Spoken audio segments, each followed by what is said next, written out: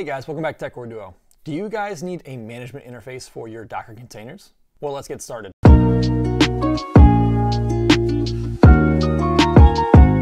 right guys, so Yacht is a management interface for your Docker containers. You can manage your images, the containers, the processes and RAM utilization. You can see all of that. You can restart, stop, and do a whole bunch more with these Docker containers through Yacht. So Yacht is an awesome application, and we're going to get into it now. Okay guys, so this is Yacht's website. It gives you a brief description on what it is, easy to use, focus on what matters, and compose support out of the box. We can hit the Get Started here, and this is a really simple setup. So you could essentially just copy this right here, paste it in, and use it for your Docker images here. So that's exactly what we're going to do. This kind of explains a little bit more about adding a template, deploying templates, and so on and so forth. But let's just get it installed. So we're going to click on the Docker volume Create Yacht. We're going to open up our SSH, which this is my Docker server. And I'm already logged in. I have Docker installed on here already. I'm going to paste in the first command, Docker volume Create Yacht. We're going to hit Enter. So that created the volume. We are now going to copy the second line here. And this is essentially going to create the folder for config, and it's going to download the image. So we copied that, head back in here, paste it, and we can hit Enter. And so now it's going to pull the image down, and once it pulls the image down, it's going to create the container for us. So let's just give this a brief minute to run. So the container is started now. After we run that command, it will shoot out a string, which is the container ID. We will now head up to a new tab here. We'll type in the IP address of our Docker server with the port 8000 and hit Enter. And so now it brings us to the login screen. On the Getting Started page, it will show you the login credentials right here. So these are the initial credentials, admin, and pass. So I'll just type that in, hit Enter, and now we're logged in. So as you can see here, I have a Docker server MC, which is my Minecraft server, taking about 13% and 23% of the memory.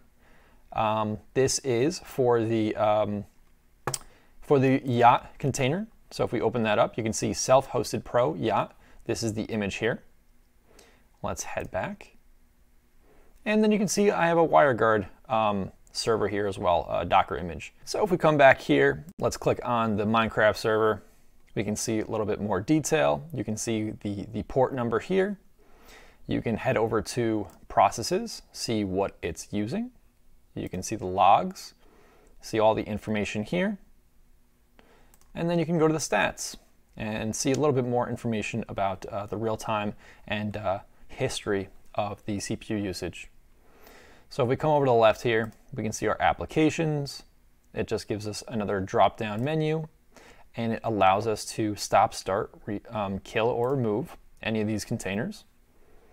If we head over to templates, there's nothing here, but we can add a template. We can create a title for it. We can add the URL.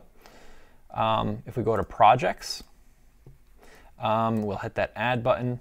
And as you can see, this is just a compose template. So you can add your Docker compose in here and set this template up to run at specific times, or if you wanted to recreate an image. So that's very cool.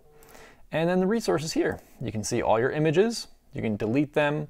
You can pull a new image. So if I click on this Minecraft server here and click on pull, it will start to pull down a new image. So the green bar at the top is just showing us that it is downloading. We'll come back and check that in just a moment. The volumes, we only have the Yacht volume there. Networks, we only have really our one bridge network that we're using.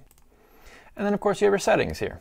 So if you wanted to change your themes, template variations, and you can update it as well from here. So the first thing you want to do, of course, is change your user account. We will change the password. And you can also change the email address associated, but I'll just leave it the same. And let me retype this in. Oh. Change. There we go. And now if I head to images again, you can see that the new image is here and it is unused at the moment. All right, guys, well, that's it for today's video. Hopefully this was helpful for you. This is a neat tool that I was able to find that I find very useful for myself. So if this was helpful, give it a thumbs up, subscribe. That really does help us a lot. And take care, guys.